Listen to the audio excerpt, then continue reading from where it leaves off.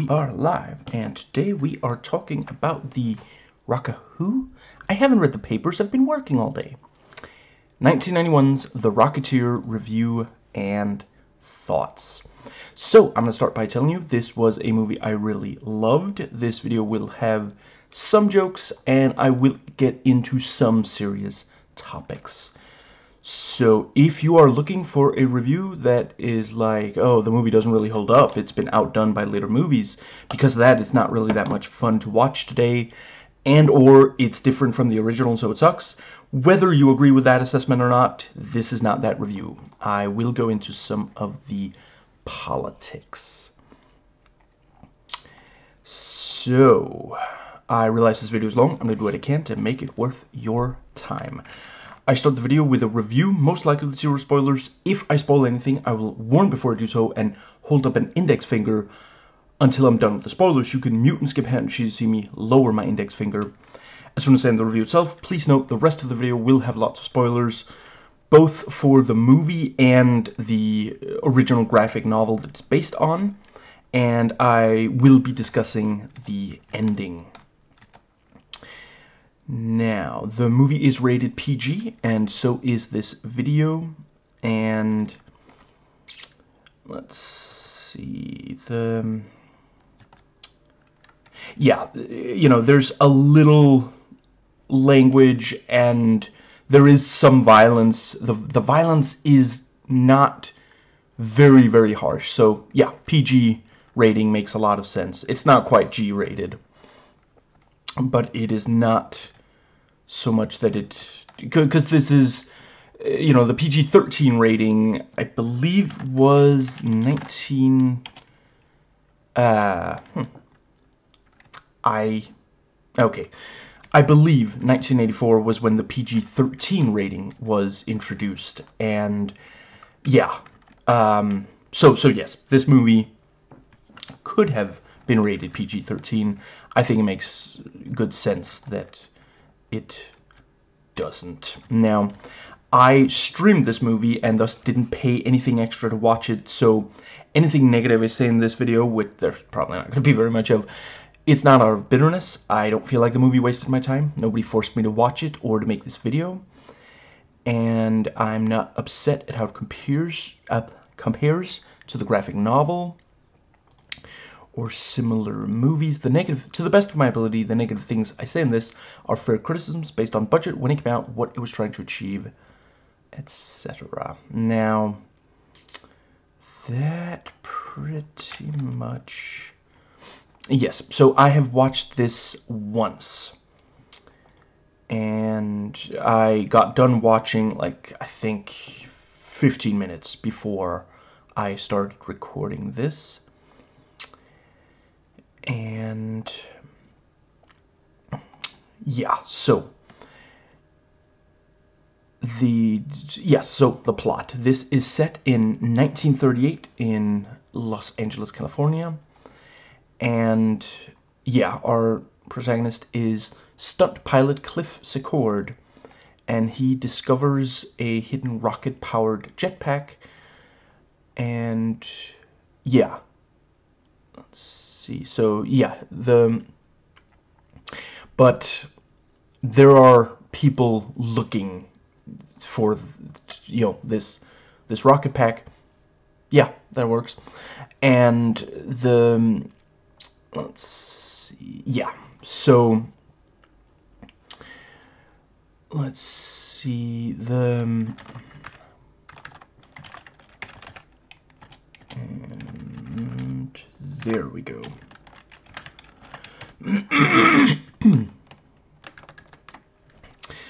So, yeah, this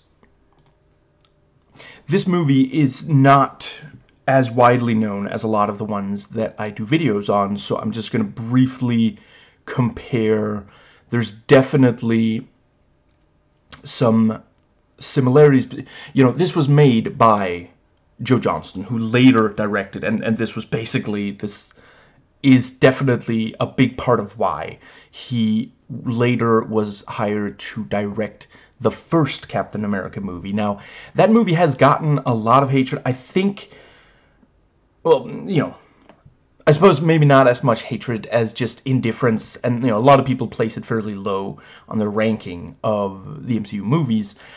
I think with both of these movies, basically, a lot of people weren't really expecting what they got, and unfortunately in today's society, a lot of people, if we get...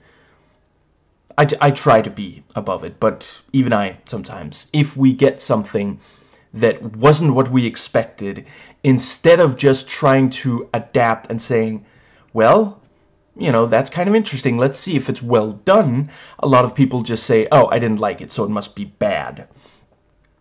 But yeah, so, this movie, think Captain America the First Avenger with a much smaller budget and scope.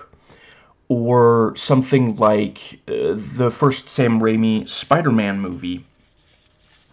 But, let's see, I guess, yeah, there are, I suppose, smaller scale than that. And, yeah, that kind of thing. And, yeah, on Disney Plus, this is compared to, the suggested section on Disney Plus has, there we go, Tomorrowland National Treasure 2, Tron Legacy, which, to me, Tron Legacy is a 7 out of 10. Pirates of the Caribbean, Dead Man's Chest, Tuck Everlasting, John Carter, Honey, I Shrunk the Kids, which I would probably give about an 8 out of 10. Mandalorian Season 1, actually, yeah, just The Mandalorian, I would rate both Season 1 and 2 a 10 out of 10. And the ones I didn't mention votes for are ones I haven't watched. And am not currently planning on watching. So, big part of why I decided to do this movie. There's a lot of Disney Plus movies that I think, oh, that's maybe somewhat interesting, but I end up not deciding to do. This one, it's in part because I really, really like Joe Johnston. Like, yeah, most of what I've seen by him, I really, really like. And, yeah, it's fascinating to me that there was this, like, you can really understand why, this helped him get the job for the first Captain America movie, and why ultimately it, I think that is the only MCU movie he has directed. And yeah, this really works as, let's see, an audition tape, feature-length audition tape. But it has value beyond that. It's only really the first Captain America movie of the entire MCU so far that has that kind of feel of this, late 30s or 1940s, possibly, kind of, and really trying to a certain extent, recreate what it was like back then, but also filtering it through this old serial kind of look. This, if you didn't know any better, like, if you watch this and you haven't watched, and you're not familiar with the people, like, I know what these actors looked like in 1991, but if you showed this to someone who is used to watching serials from the 30s and 40s, they might think, oh wow, I thought I had watched all the serials, but here's one I must have missed. It legitimately, and that's, like, a lot of the negative reviews. I'm not going to claim that it's perfect, but a lot of the negative reviews just weren't really up for that. And yeah, that's fine, if it's not for you. I just don't think it makes a lot of sense to do a negative review of something that's well made, but not for you. I feel like negative reviews, that's Uwe Boll, deserves negative reviews. I've watched The House of the Dead. It is garbage, and not fun garbage either. I can understand why some people enjoy. you can have some fun, you know, with certain bad movies, just watching them. You know, that's part of what Mystery Science Theater 3000 is all about. You know, having fun while watching something that, let's be honest, is probably, you know, the movies tend to be pretty bad. But that's not, you know, Uwe Boll. I don't think I've watched more than The House of the Dead. That's, frankly, someone who would actually attach, like, he didn't Alan Smithy it, you know, he attached his name to it. I really don't have any faith that he can recover, that he would ever become a talented director after watching that. I think it makes a lot of sense to give negative reviews to his movies, and I really don't think, I would not recommend watching The House of the Dead. Watch someone play The House of the Dead instead. It'll be much more fun. Now, let's see.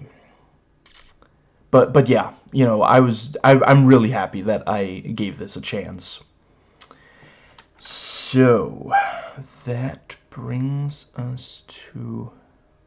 Yeah, so, if you're not aware, the character originated in the 1930s, like Buck Rogers, one of the inspirations for Star Wars.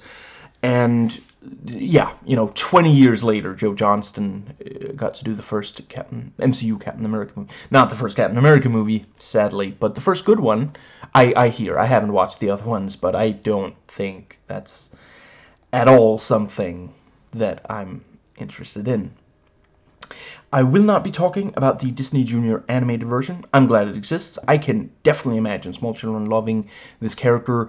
I just don't review children's animation. I'm really glad that the lead is a girl. For way too long, there haven't been enough heroes for girls. And very cool to connect it to this. It's not just the same concept. And yeah, I definitely think that, you know, you could, with the right people, you could make a sequel, or I guess a remake, but I'm not sure a remake is necessary. Like, yeah, I don't know. Maybe it's too far down the line from, you know, the movie's 31 years old. Well, what's the nostalgia gap again? I think it's more than... Oh wait, is it 30? I think it is 30. Yeah, in the 80s they were nostalgic for the 50s, and in the 2010s they were nostalgic for the 80s. So yeah, maybe it would make sense to make, you know, it's still Disney, you know, they love nothing more these days than to milk every last little bit out of their previously established titles. So yeah, but actually, yeah, I think I will just very briefly say yeah, in case you don't yourself look up the, you know, this movie or the animated, the thing with the animated is that Billy Campbell plays Cliff Secord in, let's see, I want to say you know, in this, I believe also in that, is it really? Oh, there it is. Yeah. Oh, Dave Secord instead of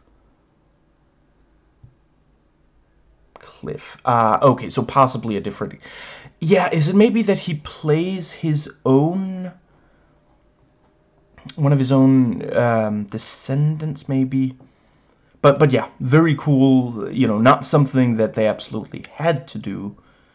Oh, wow, very diverse cast. But yeah, and it's about maybe his great-granddaughter or something, Kit Secord. But yeah, I quite like, that's you know, and like, I don't know, I mean, I feel like Billy Campbell is one of those, like, his career never took off the way that, like, some of his peers did, you know, like, in his youth, you know, like, to me, he's Jordan Collier from the 4400, but yeah, when he made this, you know, you could see him turning into a leading man, and that never quite happened for him the way that other, you know, yeah, other young men from who were making big, you know, because this was a it's not the biggest movie ever, but it was something that people, you know, yeah, it's not an indie movie or something. So, but yeah, I like that he returned for the, yeah, and let's see, yeah. Once again, I think it makes a lot of sense to do a sequel to this, and basically, I don't know. I guess maybe there's not that much nostalgia these days for the 1930s. Maybe make it his son and set it a couple decades later, or make it the, you know, great grandchild, and the yeah. Anyway, so starting with the writing, so Dave Stevens, R.I.P., is credited for, yeah, the graphic novel, The Rocketeer, and he was born in 1955, so to him, the 1930s wasn't that long before he was a kid, you know, and yeah, there's a lot of people who love making, you know, who work in entertainment in some form or another, who try to make movies and in this case comic books and so on and so forth for a time that is either their childhood or not, you know, yeah, not long before their childhood kind of thing. You know, I can imagine, like, maybe his father probably remembered the 30s and maybe told him stuff, you know, something like that. And yeah, Dave Stevens, I read the graphic novel. It is very well done. It is, you know, if you like the movie, you might like the comic. If you just like comic books, it might not be for you. Yeah, again, you know, it is very much a period piece, and this kind of, it has the serial feel. And yeah, so Paul DeMeo, R.I.P., is credited with the story and screenplay, and William Deere is credited with the story. And they've written lots of other cool genre flicks, and you can really see how yeah. And Danny Bilson is credited with the story and screenplay, and he and Paul DeMeo wrote other stuff together. And let's see. Yeah, I gotta say, I am not particularly familiar with these. Yeah, I'll briefly go over. So, 2020, The Five Bloods, 1991's Trancers 2, but only characters and uncredited. 89's Arena, 88's Pulse Pounders, characters segment Trancers 2, written by Trancers 2. 88's The Wrong Guys, 86's Eliminators, 85's Zone Troopers, and 84's Trancers. So that's, yeah. Let's see. And he's written some TV, including The Flash. Huh. Oh, you know, 90 to 91, not the more recent one. And yeah, that makes a lot of sense. Oh, wow, there's 6 Trancers movies. And he has a characters writing for all, yeah. And 3 through 6 are direct-to-video. Yeah. Let's see, so and he also wrote the short Trancers City of Lost Angels. So, yeah. But yeah, you can definitely tell that there is the you know, yeah, this thing of a, you know, the comic book sensibility. And yeah, so Paul DeMeo, oh, he wrote 11 video games, including a GoldenEye, but not that GoldenEye. Not the Nintendo 64 GoldenEye. Darksiders 2, Metro Last Light. Yeah, he's Written some really solid. I haven't played those video games, but they are very highly rated. And he wrote Command & Conquer Generals, which still my favorite well, General Zero Hour is my absolute favorite, but yeah, my absolute favorite Command & Conquer game. One of my favorite real-time strategy games. So yeah, very, very cool. And yeah, so William Deere wrote the story, and 16 theatrical movies total as far back as 1973, as recent as 2021. So yeah, let's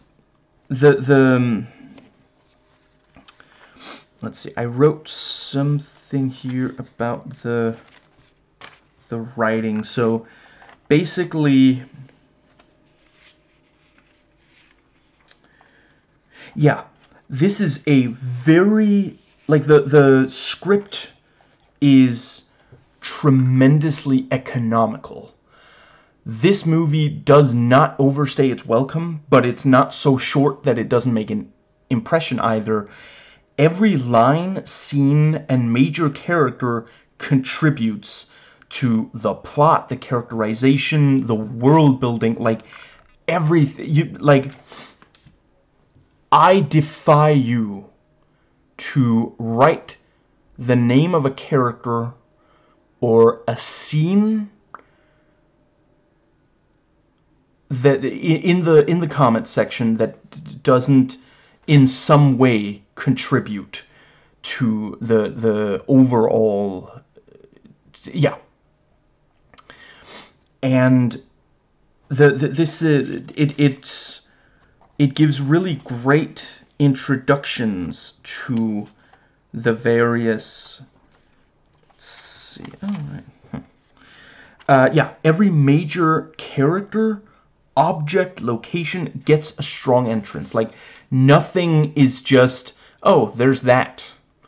Everything, like, most of the major characters, I think there's one where it's the second scene, but the rest of them, the first time you meet them, they will say or do something that really defines who they are. So you immediately get a sense of who they are. And that's actually, this doesn't really have the modern plot twists that we're used to. And I realize, okay, so 1991, but even back then, there were movies that had much more twisty-turny plots than these. Yeah, as an example, the James Bond movies contain, more modern plot twists, because they're supposed, is every James Bond movie supposed to be set when it came out, or, roughly, and this was a 1991 movie set in 1938, so, yeah, and it has a very classic feel.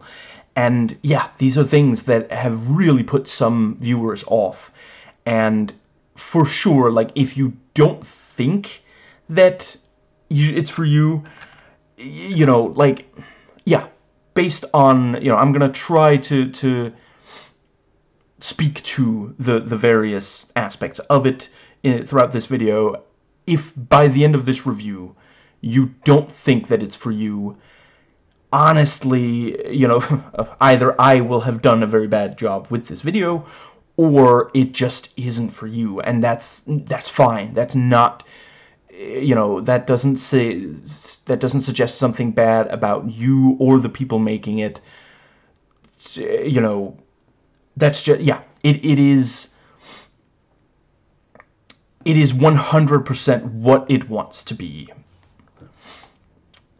Yeah, there are some traits where it does try to include, like, yeah, it does include things that you would expect to appeal to different, different audience. Yeah, I forget what they're called, but the different groups of audiences. The kids will think it's funny. The adults, might find it nostalgic, or, just really look to it as something that helps say some things that a lot of people feel. you know, stereotypically speaking, maybe the women in the audience will like the romance stuff, you know, so yeah. And some of the humor could have been in an MCU movie, but it isn't trying to be anywhere near as fast. And again, I get, you know, this and the first MCU movie were 17 years apart. Things have changed. I get that, but you know, at the same time, like, the MCU isn't quite the same as Christopher Nolan's Dark Knight trilogy. You know, there are differences. And yeah, I think I would say, you know, in some ways this is close. This definitely bears some resemblance to Batman Begins. Now, that brings us to the direction. So this, yes, Joe Johnston directed this, and oh, he's doing a new Chronicles of Narnia. I could see that. I could see him doing that. A movie called Shrunk, which I guess there's some chance it has to do with the Honey, I Shrunk the Kids. Yeah, anyway. The Nutcracker and the Four Realms, Not Safe for Work, and then yeah, I'll briefly tell him, you know, he did Hidalgo, Jurassic Park 3, which I know is one of the more hated ones, October Sky, and then the ones that I have watched. So Captain America the First Avenger from 2011, which I rank an 8 out of 10. 2010's The Wolfman, which I rank a 5 out of 10. Like I said, I don't love everything he's done. Jumanji, which I rate an 8 out of 10. Really, the only thing about that movie is it doesn't hide the effects, and the effects didn't even look that good at the time, but that was the 90s, you know. Some movies were completely ruined by it. I don't think Jumanji is one of those. I think the character relationships really stand the test of time, and so does a lot of the acting. And he directed the live-action sequences for the 1994 movie The Page... Right. That's the old Jumanji, the 1995 Jumanji. I'm not talking about the new ones. I haven't watched them. 1994's Pagemaster, he directed the live-action sequences, and I would say that movie's about 7 out of 10. And Honey, I Shrunk the Kids, so the original, not the sequels, 1989, and I would also rank that an 8 out of 10. Oh, right, yeah, I think I did mention that earlier. Anyway, but yeah, and he has three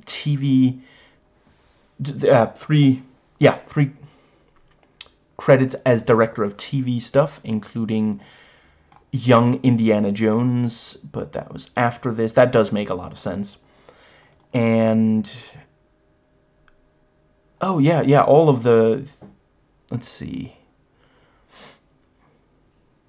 Yeah, he directed 2 episodes of different Young Indiana Jones shows, and a 2015 TV movie called Lumen.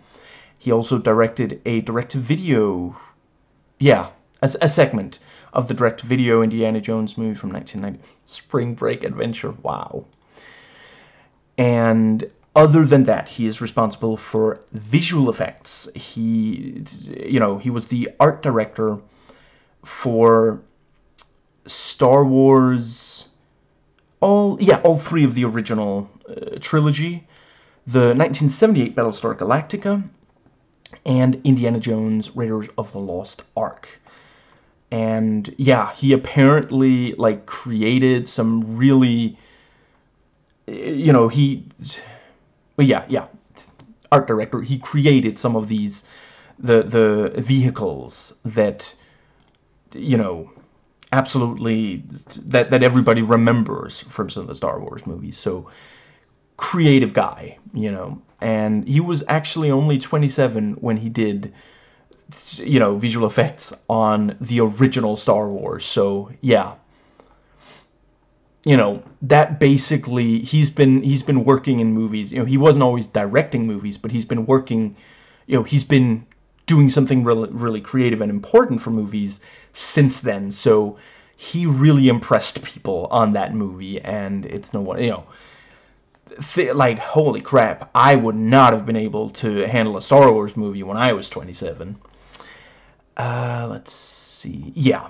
And Right, so, yeah, ranking the movies of his that I've watched, worst to best: The Wolfman, The Pagemaster, Honey, I Shrunk the Kids, Jumanji, and Captain America: The First Avenger. Right, worst to best other than this. I will let you know what I rate, where this one fits in the ranking.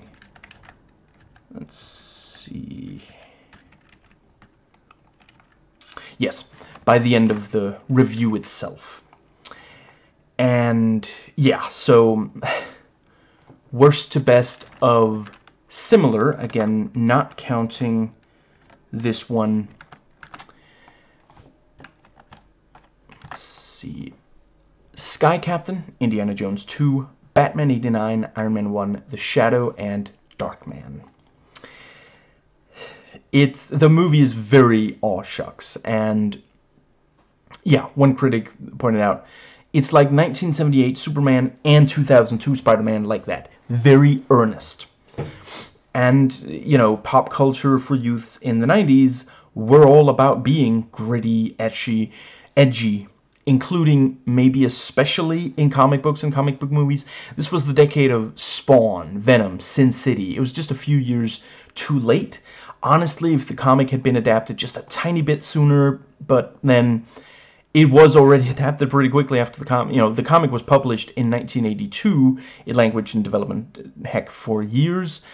You know, other than that, it would really have come out sooner. And yeah, I think the 80s would have been much more welcoming of this.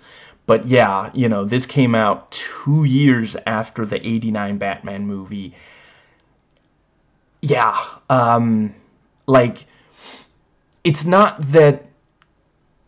I'm sure there were probably teenagers and 20-somethings that did really dig this movie when it came out, but they probably were afraid to tell anyone of their peers because they were afraid that they would get laughed at, you know. So that, yeah, that was an issue for this, where, yeah, you know, the 1978 Superman, yeah, you know, it's charming. I'm not gonna be criticizing that movie here. You know, it came out at a good time for that kind of thing, and yeah, I can understand why there's still people today who think that movie is amazing. You know, let's see. I was thinking, do I have? Oh yeah, yeah.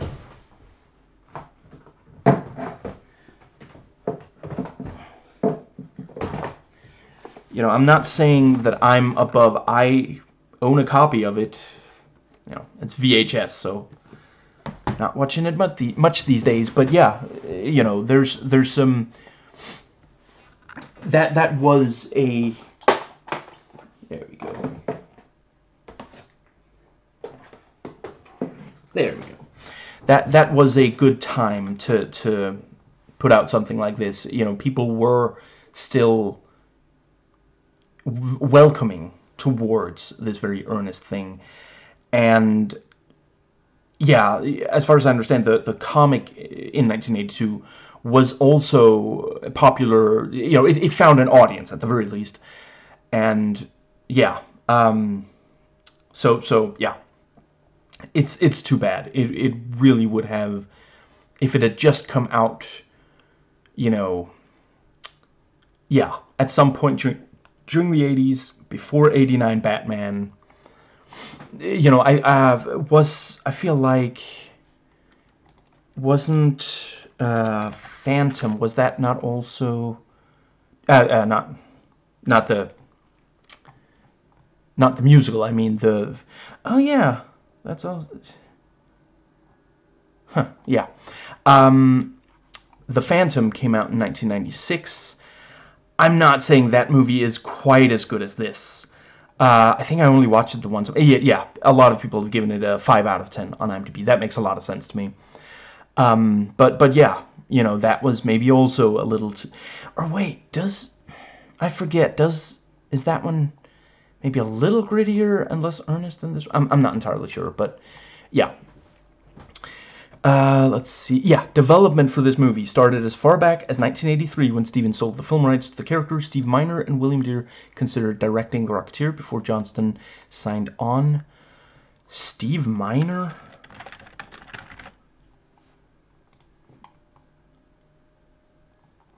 Steve Miner, director of House, and I know he did some, let's see, Halloween, H2O, Friday the 13th, 2 and 3. Okay, maybe it's not so bad that it came out a little later. Holy crap, I would not have been very interested in the Steve Miner version of this. Like, I'm not, obviously, there's a huge difference between this and those slasher movies, but okay, he did an okay job on the second Friday the 13th movie, but those are really not particularly good slasher movies. Even, you know, that, yeah, I could mention a lot of slasher movies that are substantially better, you know. So yeah, he was directing slasher movies in 81 and 82, you know. 84 saw the first Nightmare on Elm Street movie. That is, you know, much, much better than the... Anyway. And let's see. Yeah, screenwriters Danny Bilson and Paul DeMeo had creative differences with Disney, causing the film to languish in development. Heck.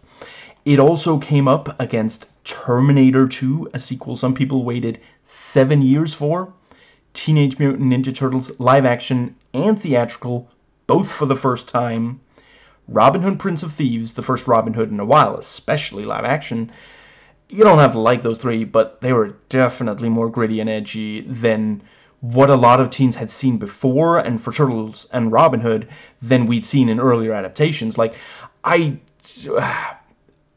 the end of the day, I probably would rather watch the 1987 Saturday morning cartoon of Turtles, but I'm not going to claim that, at least the early seasons of that are not as gritty as the first movie. Like, some people forget the language in the first Turtles movie, which, you know, yeah, it was a bit more than, you know, and a bunch of parents got really mad, and that's why you know, I think both 2 and 3 are much, much, you know, lighter, and yeah. But yeah, this was not a good time to be releasing this movie compared to, you know, if this movie had been, like, specifically aimed at, like, you know, people aged let's say 35 and up, well, that might have been fine, because, like I mentioned, you know, those movies, well, the Terminator 2, you can watch that, you know, if you're an adult, but maybe, and Robin Hood, there's something for pretty much everyone in that movie, but the Turtles movie, that was what, you know, kids and teenagers wanted to see at that time, you know. Well, actually, yeah, the teenagers probably preferred Terminator, but yeah, you know, this was not the right time. And let's see, yeah, in 2011, when Joe Johnston did the first MCU Captain America film, we already knew that we were interested in the MCU. The MCU was the new big thing in comic book movies, so it being a 1940s story was more acceptable to audiences, you know. Yeah, 2011, like, yeah, I'm not sure it's necessarily let's see,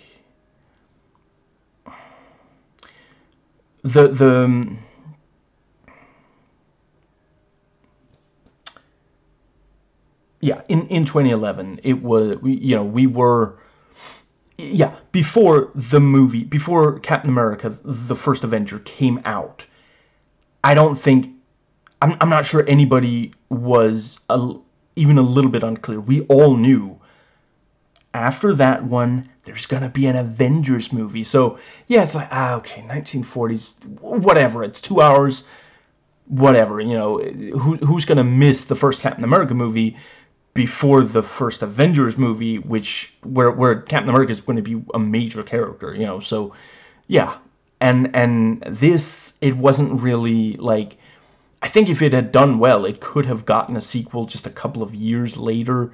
But yeah, now it's, you know, so the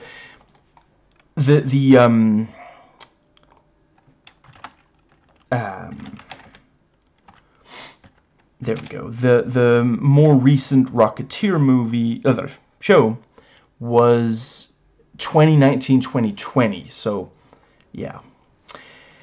And right, so some critic quotes. The movie's always going back and forth between silliness and tension, but it works. 100% agreed.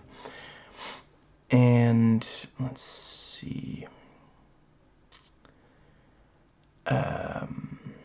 Yeah, one person says, it is so frustrating that every time the movie should finally take off, it cuts away to a story that drags it to a halt. I see what they mean, but and for sure, like, that is something that is going to bother people, and it's not really, it's not an incorrect statement, basically, but yeah, yeah, it'll bother some people. It really didn't bother me. And yeah, one person said, when the afterburners are on, unless they're made of fireproof fiber, his pants should be on fire. Are you calling him a liar? No self-irony. It believes in its own premise and is all the better for it. And let's see.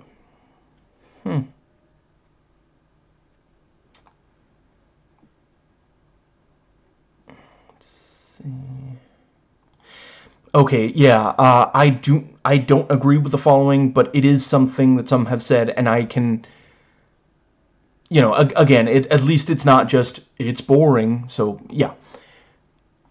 Somewhere in here is a film lacking in soul. I don't know if it's the actors, the writing, the direction. They certainly put the effort into it, and there's no reason not to enjoy the film. But somehow Indiana Jones and Star Wars grab you on the inside, and this one sits outside and just shows pretty colors. The production is so slick and well done, it's a pleasure to watch. You could get a lot less out of a movie, but when they put so much effort into making it look so good, it should feel good too. Funny movie alchemy. And let's see. Yeah, some feel that there's too much going on in the plot, so it takes too long to get going. There's too little jetpack action. Again, I understand where they're coming from, and it definitely is like, I feel like a sequel would have had a lot more jetpack action, but yeah, I liked that there's so much going on in the plot. The movie is in too much of a rush, so some ideas and themes aren't explored. Maybe, yeah. Joe Johnston is an economic storyteller. He wastes no time. And Captain America 1 is like a spiritual successor to this. Now, the opening of this movie is quite strong. Like, we meet Cliff, and not long and we're, you know, we get why, like, he's going to I guess it's a test run. I think that's what it is. He's going to do a test run on a plane, and it's, you know, it's a really big deal for him and Peavy, his mentor. And not long after, we see that there's something important that involves the cops, the FBI, some thieves that we don't know exactly who from right away, and there's this mystery item that the thieves are trying to get away, you know, yeah. And yeah, that is what I would say for, and yeah, it does a really good job setting up, like, not every movie needs to do this, but it can be really, really good if basically you can set up the entire movie in, like, the first little chunk of the movie. And yeah, this movie does a really great job of that. Like, there's fleshing out in the rest of the movie. It's not like, and you're not going to be able to see everything coming or anything, but yeah, basically, like, you know, and in a way, like I mentioned, it's PG, you know, so essentially any child can watch it. Just, you know, they're saying to parents, you know, there might be some stuff in here, but yeah, you know, if you're not too scared of your 8-year-old repeating some of the language, you know, yeah, they could follow it, you know, and they would walk away with a moral, and like, yeah, you know, they'd laugh at it. They might they might want a toy of the Rocketeer, and, you know, just, yeah. So, you know, for that kind of thing, it's not terrible of an idea to make it a relatively, you know, I would argue that there's a lot of developments of the plot, but you can pick it all up in a single viewing. You know, it's not the kind of thing where afterwards you have to sit down and piece together. No, you can, you know, every time something happens in the plot, like, it might take a little while, and sometimes there are mysteries that, you know, there's one major mystery that's only really completely revealed relatively close to the end. But other than that, like, yeah, you'll pretty quickly be able, you know, like, there are several times in this where one or more characters will show up to a place, and, you know, maybe they'll be a threat to the hero, maybe they can help the hero, but, you know, it's important for the plot that they show up.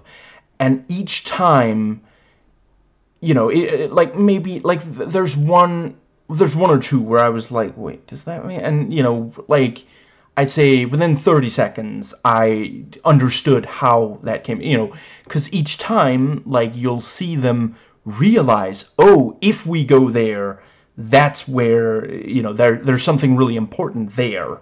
So when you see them get there, you know, yeah, and yeah, so I'm not going to give away whether it's a happy ending or a sad ending, but if it's with what came before, I really, really like how the movie ends. It does not rely on Deus Ex Machina, other convenient writing. Like, everything in the movie is set up. There's nothing that just comes completely out of left field, which today, like, I'm not saying that that's necessarily bad, but today we have a lot of movies where something will suddenly happen, and it's, you know, it's meant to surprise us. And I'm not saying it doesn't necessarily make sense. They you know, good recent movies do try to explain it. But I think there's something, I'm glad that a movie like this could get made in 1991, you know, because I do think, like, when, you know, every so often I'll rewatch an older movie, a not very recent movie, and there's some things that used to be tried and true, and now, like, a lot of filmmakers have basically abandoned them, and I'm glad that, you know, like, if you agree with my review, like, depending on where in the world you are, you might be able to go on Disney Plus and watch it right after, you know, so, yeah, I'm glad that it's still possible to watch, at least. I don't know if very many are getting made like this. And, yeah, like, the climax of this movie was really, really great. And really, like, it pays off on a number of things set up over the course of the film. Yeah, you know, it's not as big as some people would like it to be. And, you know, yeah, so I just mentioned, I honestly, I don't remember that much of the climax of the first Turtles movie. It's been years since I watched it. I'm not sure I watched it more than once. But Terminator 2 and Robin Hood, Prince of Thieves, they do have bigger climactic scenes than this. And I gotta admit, also more complex ones, trading in more complex themes and ideas than this one. But, you know, that is part of this movie's charm. And let's see. Yeah, so I recommend reading the original graphic novel. It's very entertaining, great artwork and writing. And honestly, this is a very direct adaptation for a lot of it. Like, it adds some action scenes and characterization because the movie has more time to do so, and it adjusts certain things in my opinion, satisfying ways. Let's see. Yeah, in the book, we're told that the usual plane they use is not in great shape, but in the movie, we see something happen that leads to that in an action scene, which it explains it in an exciting and visual way. And yeah, I'd say it takes maybe half a minute per page, and there's only 56 pages, so yeah, you can knock it out in one sitting. And there is some stuff in the comic that isn't at all in the movie, so yeah, if you really like the movie and you want more like it, I do recommend reading the graphic novel. And if you already read the graphic novel and you want something close to an adaptation of it, you're gonna notice some stuff that's not in the movie. In my opinion, the changes made and the stuff that they omitted makes sense. There's nothing that they just didn't do just because, that looks like a lot of work, I don't want to do that much work. No, it's because they felt that it wouldn't work as well in the movie. And yeah. Now, so the characters are archetypes in some way. They're not the most complex, and again, that is part of the appeal. If you again, you can show this to an 8-year-old, and afterwards they're not going to be super confused, which, like, I don't know if people are taking 8-year-olds to MCU movies, but yeah, like, yeah, certainly Thor Love and Thunder, for sure, there is a lot of child-friendly material in that movie, but I could definitely imagine some kids walking out of that one and being like, wait, what was that? And, maybe with that kind of thing, like, I'm sure Disney wouldn't exactly mind if the kid was like, I gotta watch, Dad, can you take me to watch that again? Because Mom's gonna say no, because she's the boring one, stereotypically speaking. But yeah, it is definitely, yeah, I really appreciate that about this movie. But yeah, so Billy Campbell plays Cliff Secord the Rocketeer, and yeah, I know him from the 4400. He's also in Enough, which I forget, yeah, I think I might mention that. Right, yeah. And he plays Quincy P. Morris in the 1992 Bram Stoker's Dracula. I gotta admit, he's probably of the young white men in that movie, he's probably the one I remember the least. But that's because I know Keanu Reeves. Yeah, Keanu Reeves was in Bram Stoker's Dracula. It's pretty wild. And not as, like, just an extra cameo either. He has this important role.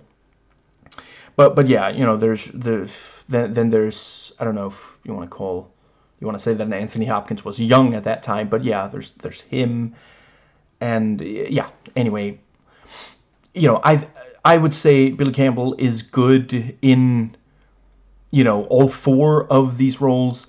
Essentially my only major problem with the movie Enough is it should just be a music video. Like, you really don't need an entire movie for Jennifer Lopez is being physically abused by her husband. She trains physically in order to be able to take him on, and they fight. That shouldn't be a movie. That should be a music video. I even have an idea for what female singer could have performed the song and played the role in the music video. You might be able to guess who I'm referring to. Let's see. And I mean, if you're gonna watch a Jennifer Lopez, a movie that has Jennifer Lopez in it, I'd recommend U-Turn over Enough. Yeah. Now, let's see. Yeah, so some critic quotes about Billy Campbell. He lacks star quality and charisma. He's not Harrison Ford. The lead should have been played by Timothy Dalton. I do think Timothy Dalton is just amazing in his role in this. So I'm glad that but for sure, Timothy Dalton has more charisma than Billy Campbell. Cliff is relatable and accessible because he's not a flawless superhero. He screws up now and then. For example, as he's getting used to using the jetpack. And yeah, Campbell, he's the brother of Bruce Campbell. And some say he's a bit like Brendan Fraser. Yeah, I suppose there's... Yeah, for sure. Yeah. There's, yeah. And I really, really like Bruce Campbell. I don't think he would have worked as well in this. Because he is living the journeyman life of a flyer, scrimping and penny pinching to keep himself in spare parts and fuel, he can't take his girl out anywhere but to the same old places. Insecurity constantly gnawing at him every time she talks about her successful Hollywood friends. If any major character flaw saves Cliff from Gary Stewism, it's his fundamental misunderstanding of what Jenny wants and expects from him. He dreams of bringing home the bread for her as a nationally recognized flyer, knows that dream is farther off than ever before, and expresses his insecurity about this by verbally crapping on her professional aspirations. Christopher Reeve was never much of an actor, but darn it, he was Superman. He just fit that one or dual role perfectly. Bill Campbell is not much of an actor either, but unlike Reeves, he doesn't own this role one bit. He's boring and nondescript, something no superhero actor should ever be. I mean, I know not everyone loved Michael Keaton as Batman. I did, but Keaton at least brought some mystery, dark intensity, and aloofness, some personality to a superhero. Even Reeves had some charm at the very least. Campbell has nothing and brings little. And Johnston's obvious attempt at finding another Christopher Reeve is a big failure and crucial flaw in the film. Sorry, Joe, maybe you should have cast Bruce Campbell instead. Yeah, for sure that's somehow some people feel, and definitely he is not the most, interesting leading man. I think if more of the movie was just him, then it would be, but he has such excellent supporting cast.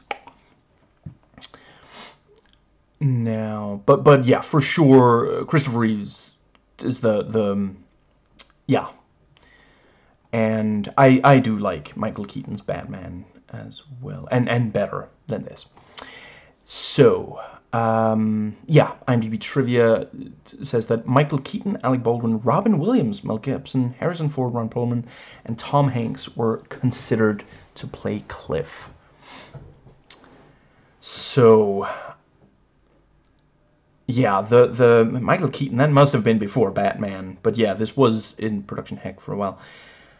Oh, Alec Baldwin, I think, is amazing in The Shadow, so that's...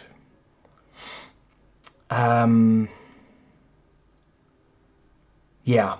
I think the rest of them probably could have done, and certainly Robin Williams and Tom Hanks would have brought more charm and charisma to the role. But yeah, he's just interesting enough. He's not like edgy, but he's not flawless either. He's not a Frank Miller character, but he's not just like, the Christopher Reeve as Superman was basically flawless. Like, if you were to say that he has a flaw, I guess maybe he's too trusting, and then there's, of course, kryptonite, but yeah, that was completely supposed to be someone to look up to, not someone to, like, recognize in yourself. Like, I think Superman, no one can quite be him, but we can all aspire to be like him. And yeah, Cliff Secord, a lot of us could be him, honestly. Like, there's some aspects where we couldn't, but yeah, he's good at what he does. He's not flawless. He is, yeah. And let's see, yeah, I already mentioned that there's this, something happens that explains why the plane is not in completely great condition. And yeah, when Cliff flies, he puts a picture of his girlfriend, Jenny Blake, in, in the cockpit. I forget if they outright say, but like probably a good luck thing, kind of, so she's always with him, kind of thing. And when the plane is like in bad shape and might be dangerous to be near, after leaving it, he runs back and grabs the picture of Jenny, which, right there, just, you understand that he is, yeah, he's willing to endanger himself even for a picture of her. So, there's, yeah. Yeah, I think if not for his relation, if they had made him be single, or if they weren't, yeah, or if it's like, in the first Spider-Man movie, Peter, likes Mary Jane, is maybe even in love with her, but he isn't with her, at least when the movie starts. I'm not going to give away whether it happens during the movie, and yeah, I'm really glad that here they made the very specific choice that from right away,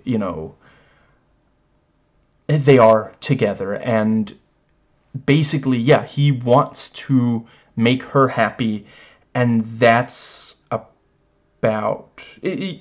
Yeah, basically there's that, and then there's making money so that it's not, because basically, like, if he can't,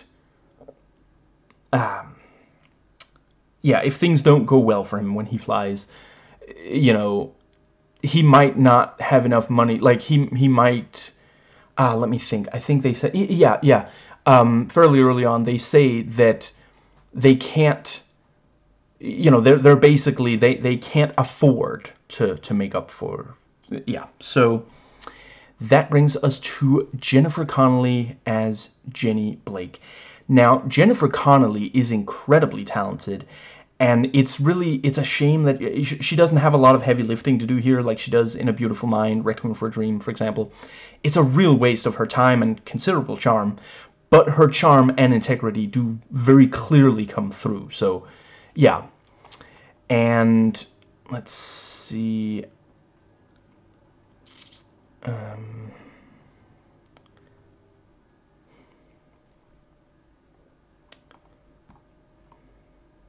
Yeah, so, I do not like to speak ill of the dead, but I am briefly going to talk about, basically, in the book, Cliff does not have a lot of patience or empathy for Jenny, and neither does the book itself. It's very fictional woman written by a guy who thinks women are sexy, but otherwise doesn't have positive feelings for them.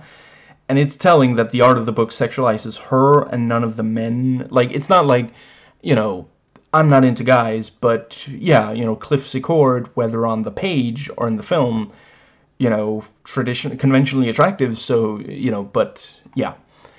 Women in the first collection book are either hot and obnoxious, but sometimes sweet, or not hot and obnoxious. And the movie treats her and the other female characters, yeah, at least a bit better. And it's very clear in the movie that Cliff really doesn't mean to make her, he's not intentionally, crapping on her professional aspirations. It's just that he doesn't really, yeah, his insecurity comes to the forefront there. And yeah, now, yeah, so according to IMDb trivia, yeah, I think, honestly, all of these could have done a good job as well. I wouldn't say that they're all as good actresses as, there we go, they're not all quite as talented as Jennifer Connelly herself. I am just really quickly gonna double check. Do I have that right?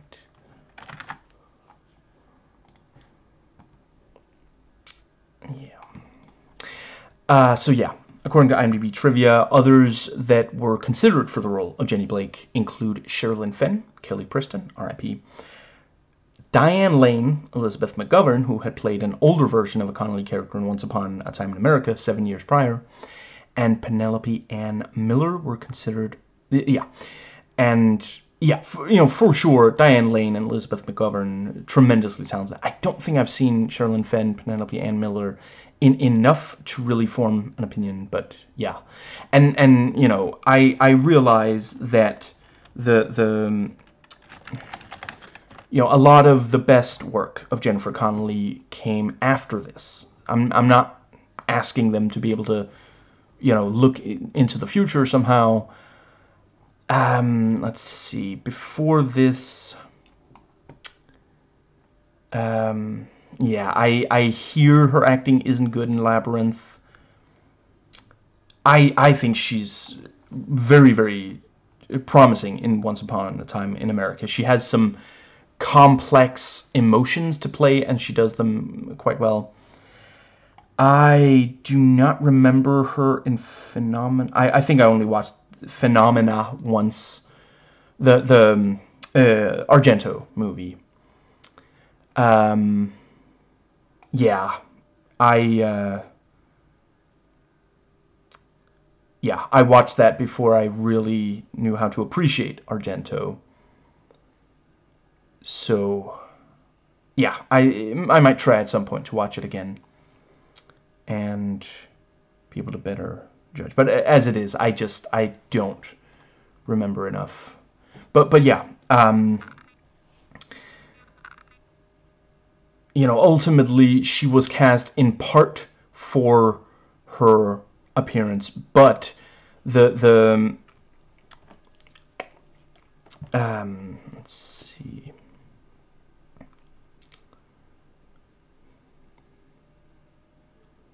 Now, yeah, and I don't think they necessarily thought that they were, spending her time, well there, but I can understand. I don't think she was particularly established when she appeared in this. And, thankfully today, everybody knows who Jennifer Connelly is. So, yeah, she was willing to take a job that wasn't necessarily most fulfilling in order to, to boost her status. While filming, Bill Campbell and Jennifer Connelly began a romance. They later became engaged, but broke the engagement off in 1996 after having been together for 5 years. And you can tell they have, serious chemistry. So, yeah, a critic quote, "She was still at that weird stage in some of her early roles where she was incredibly stiff and never really seemed to gel with the mood of the rest of the movie.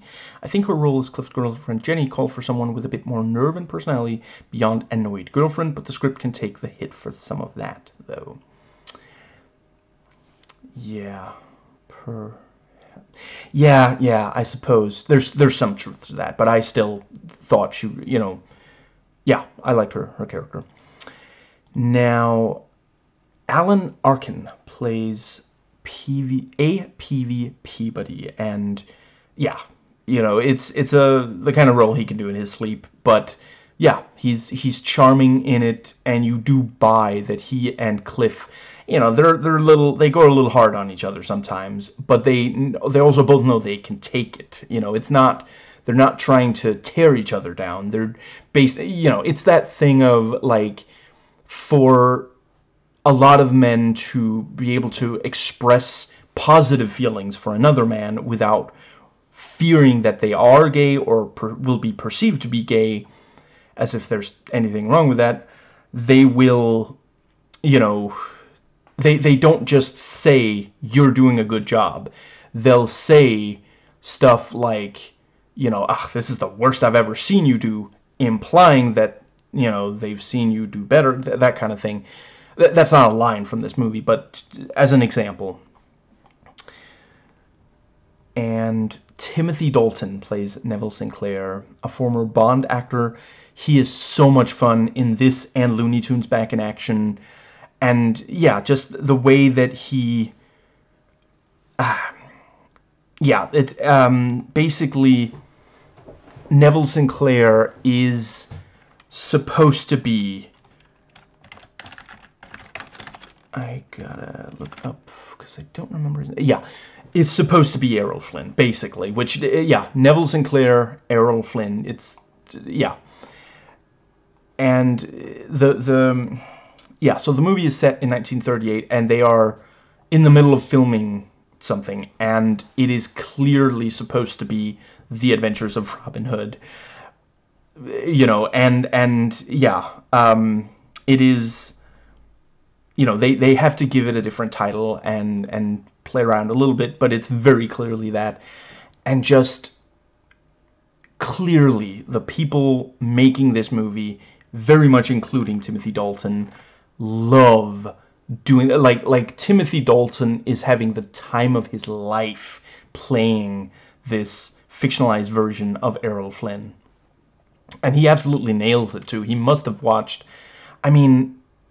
I guess based on his Timothy Dalton's age, he might have watched some Errol Flynn movies when he was young, and I could imagine him like really, yeah, getting into and wanting to play the character. He looks like it's been his lifelong ambition. And Terry O'Quinn plays Howard Hughes, and yeah, he does a really great job. And you know, I primarily know him from Lost and Alias, but I've seen a couple. You know, he's in that movie. I can't believe I'm blanking on the... it has Richard Gere, and it is called... well, I know when it came out, so I can find it pretty quickly. Primal Fear. He's... yeah, he's good in that. And... let's see... yeah, Ed Lauter and James Handy play FBI agents, and they really nail... like, you get the sense... These are guys who are used to... they gotta spend a lot of time behind a desk, and they're really glad to be out in the field. And the way that they interact with others... just, yeah. Paul Sorvino plays Eddie Valentine, and he is just... I mean, again, Paul Sorvino can play a mobster in his sleep. So I really appreciate that he decided to not just sleepwalk through this movie. And he is also, like, his character is more interesting than you might at first think. And yeah, he absolutely nails it. And John Polito, R.I.P., plays Otis Bigelow. He's always fun in genre movies. I love him in The Crow. Could you put me up for the night? And yeah, he's great here. Like, he is... I'm not sure that he's actually supposed to be, like, someone who actually, like, what's the word? He's not really supposed to be a penny pincher, but he's just, like, he's worried about losing money, basically. And, yeah, it's quite fun. And Clint Howard, wow, I don't remember him playing Mark. Huh, I must have missed that. And Tiny Ron Taylor, R.I.P., plays Lothar. And, you know, this guy had such a strong presence, and he is great here. Like, the poor guy is buried beneath these prosthetics, and he still does like, basically the only thing we can see of his real face are his eyes, and yeah, he gets a lot across through just his eyes and his physical, like, his body language. Like, just I don't really want to give away exactly what he does, but just you'll know when you see the kind of, just, yeah. And let's see. Yeah, and Clark Gable and W.C. Fields make cameo appearances in this, and just, yeah, they really are great as the actors are very convincing as them, rather. And that brings, yeah, so as you can maybe tell, this is not the most diverse casted movie. You know, other than just plain white, there are some Italians, and, you know, I am almost certain, but I'm gonna look it up to make sure.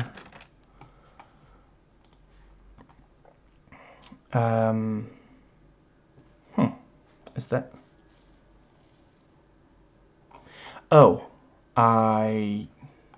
wait. Okay, now I'm not quite sure if...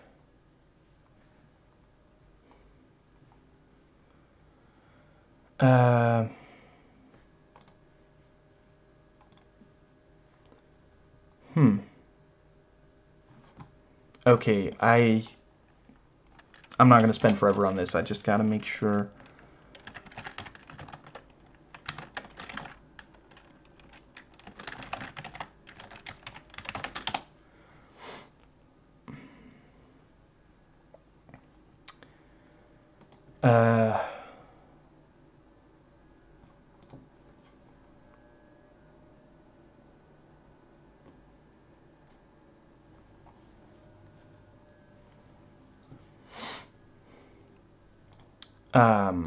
Okay, yeah. As far as I can tell, he was white. He was not the African-American actor who has a slightly similar name. But yeah, yeah, it's a pretty white dude heavy movie. But I would say, I mean, the female characters, they do get some definition, and some of them get moments where they are able to do something very impressive, you know.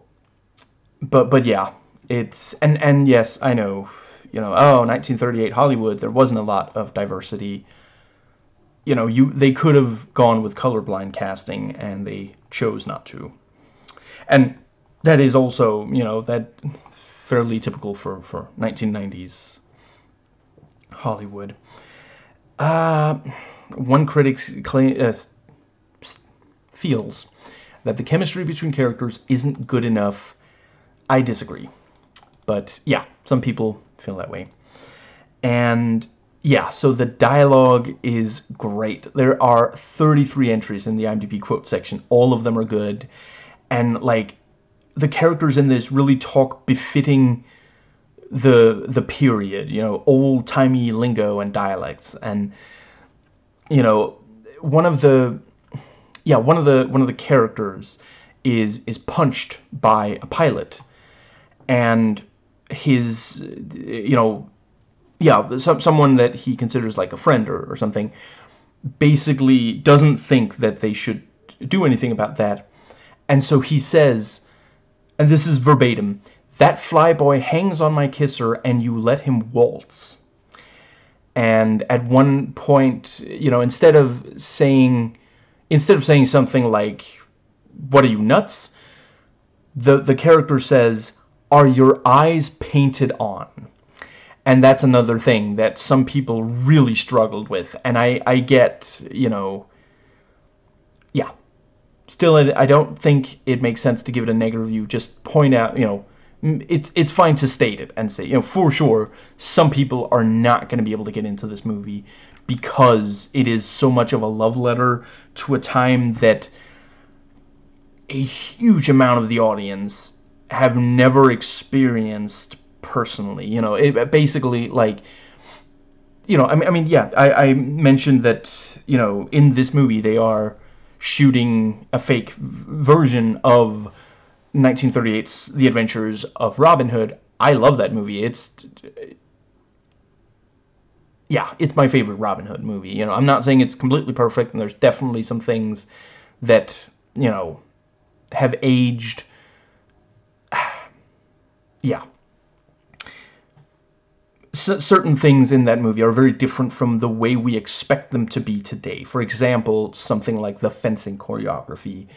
You know, it's nothing like what we expect in much more recent movies.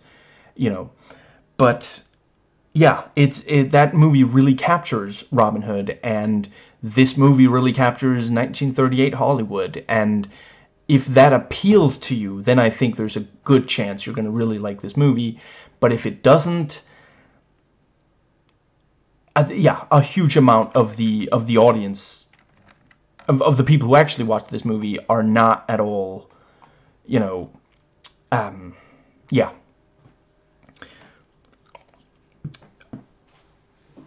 are not going to be expecting or used to that kind of thing. And then it, you know, I think at that point it may be the things that I mentioned other critics were bothered by maybe really, really get to you if you're not already in love with the movie.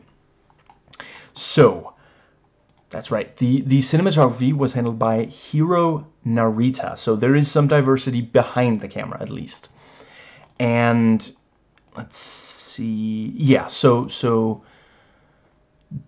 25 DP credits for theatrical movies.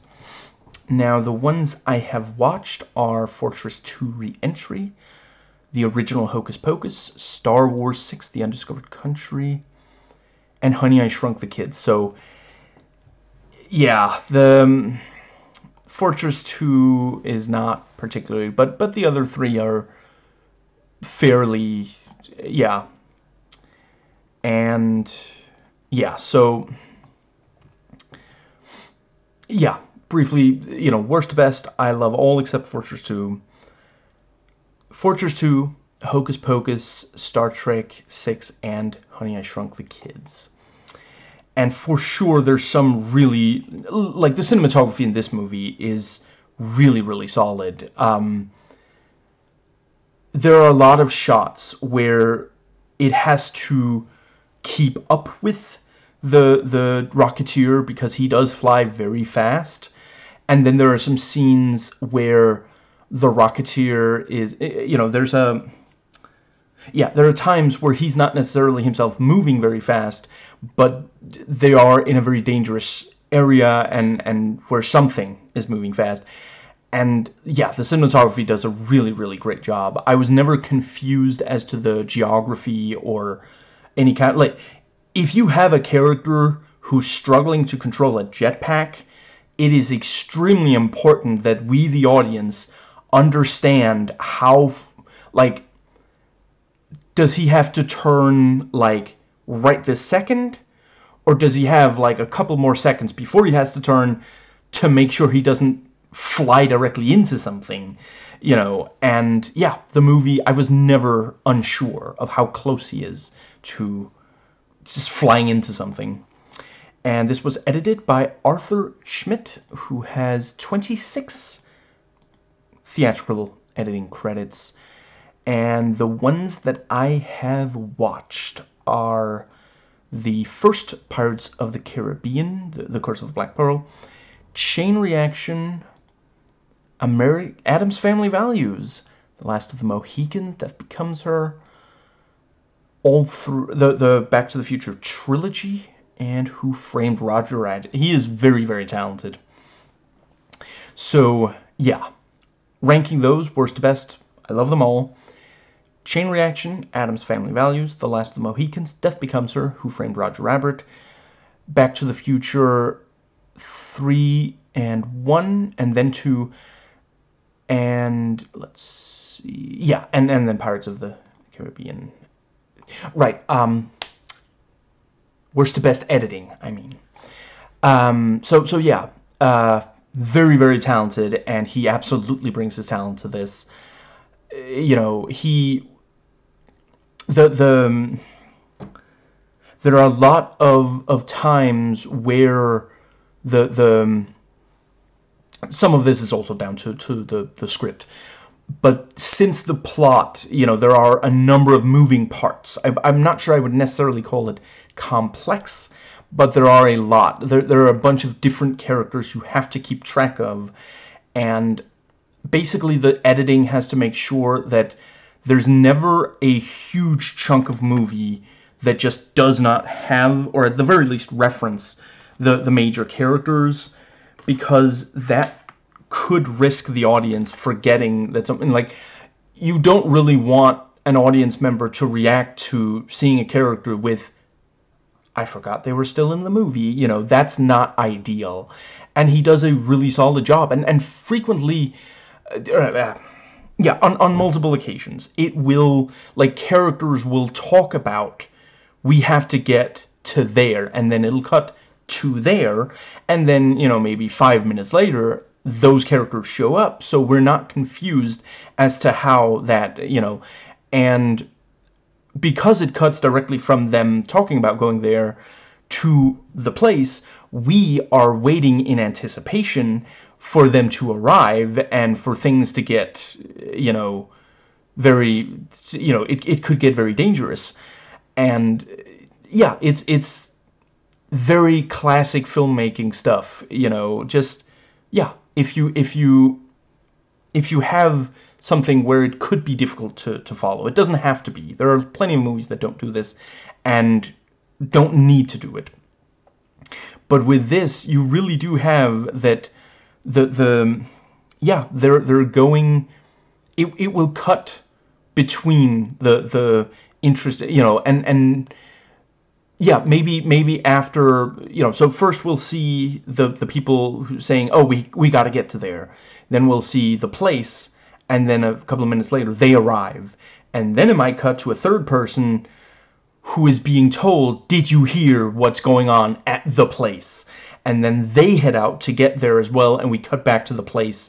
And, you know, so it keeps, yeah, yeah, honestly, I would say, yeah, I think the editing in this is even better than Back to the Future 2, second only to the Pirates of the Caribbean, The Curse of the Black Pearl. And that brings us to the budget. Yeah, 35, it's estimated 35 million, yeah, 35 to 40 million dollars, and the American box office was, hold on, is this,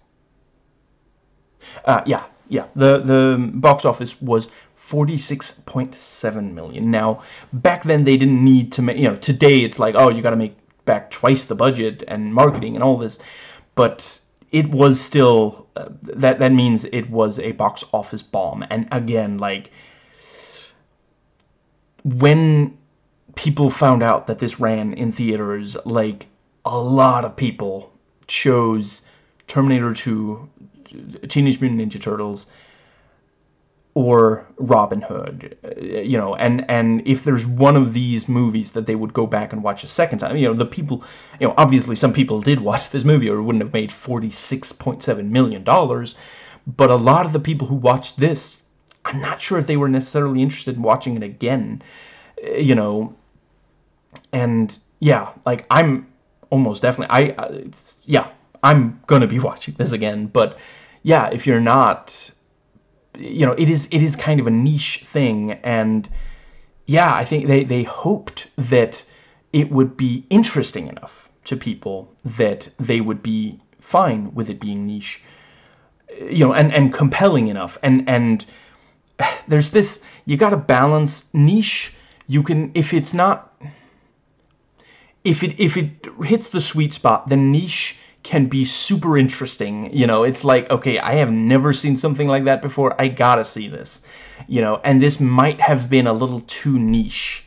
There might have been a few too many things about it that were so different that just, you know, like, I wouldn't have loved it as much if not for the fact that it features a character that's, you know, 1938 Errol Flynn, and we see him, like, they did a really good job recreating this thing of, like,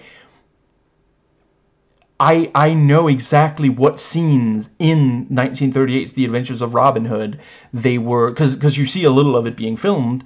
I might have already mentioned that, and yeah, like it look they recreated it lovingly. This is a love letter to that period of Hollywood and those serials and such. And yeah, you know, the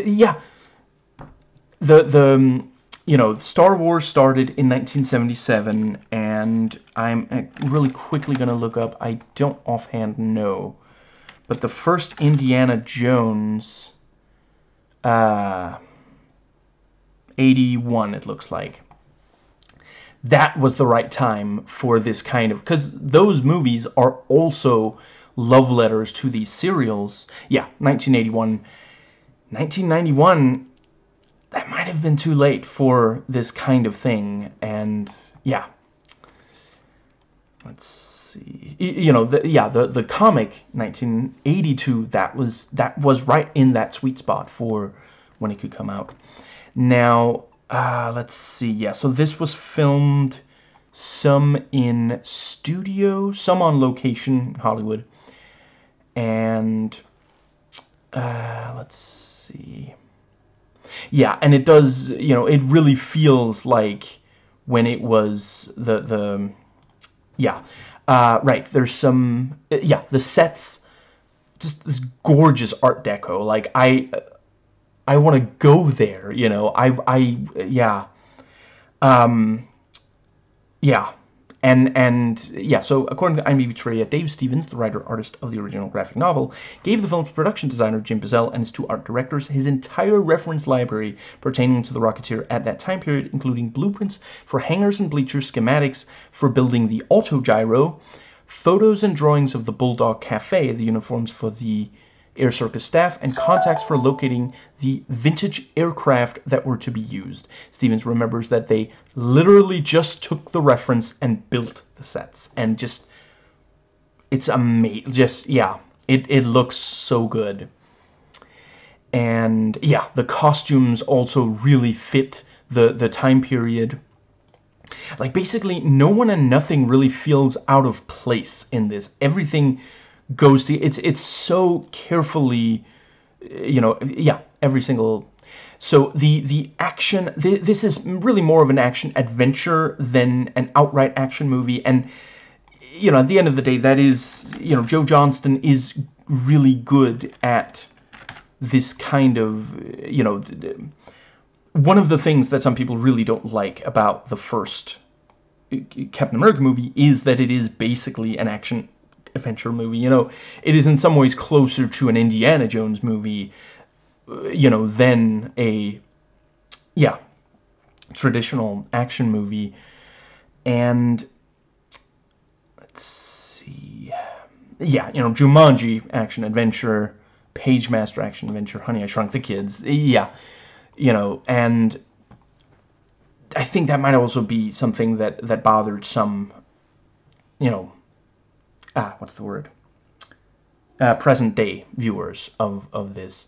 And even in 1991, it was kind of a gamble to make. But, yeah, you know, there's some fighting, there's some chasing and shooting, and, yeah.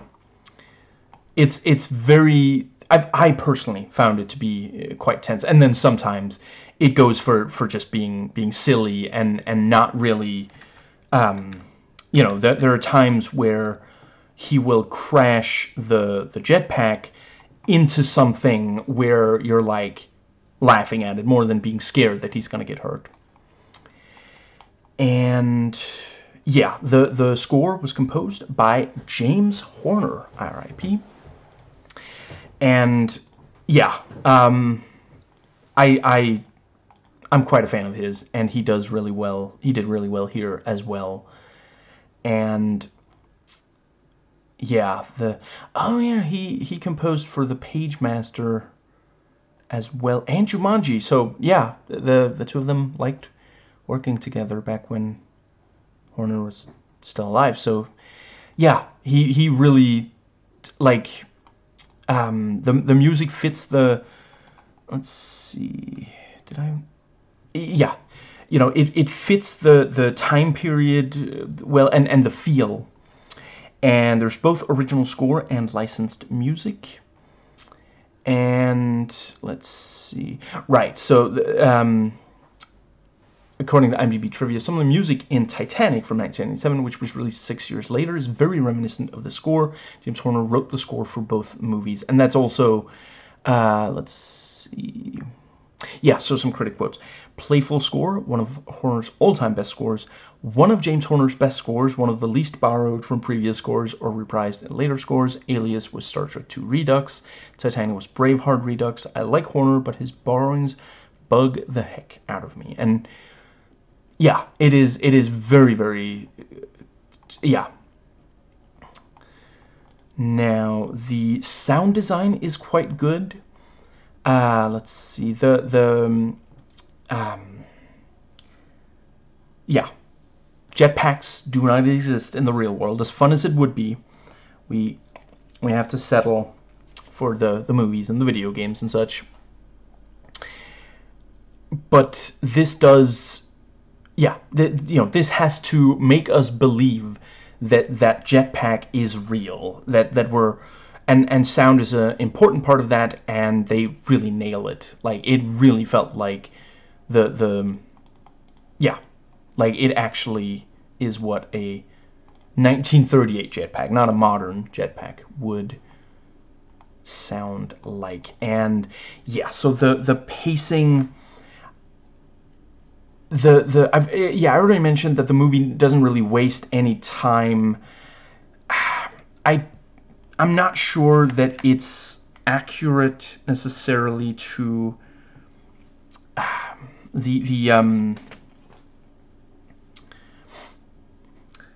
oh, right, yeah, this was an editing thing. There's some really great smash cuts where it'll go from one thing to another to great effect. Some really dramatic ones. But yeah, I suppose I can't really call it a fast-paced movie, but it's not really slow, and the movie never, like, there's always something going on. It's just the plot doesn't take off as much or as fast as some critics would like it to. But yeah, it is an hour and 44.5 minutes long without end credits, 48.5 long with them. There's no post-credits scene, you know, the credits, like, there's some good music playing over them, so you might, you know, have it on the background, but it's not something you have to sit still for. And I'm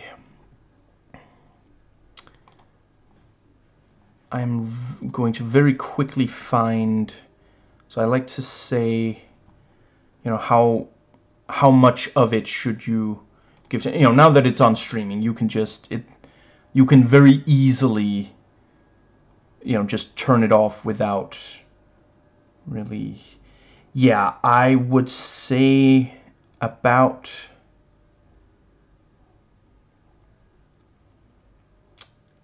let's see, yeah, but basically the first half hour. If half an hour into the movie, if you don't care about seeing, you know, seeing what happens with the elements that you've already seen, yeah, you can go ahead and turn it off. You're not, I don't think anything after that is going to,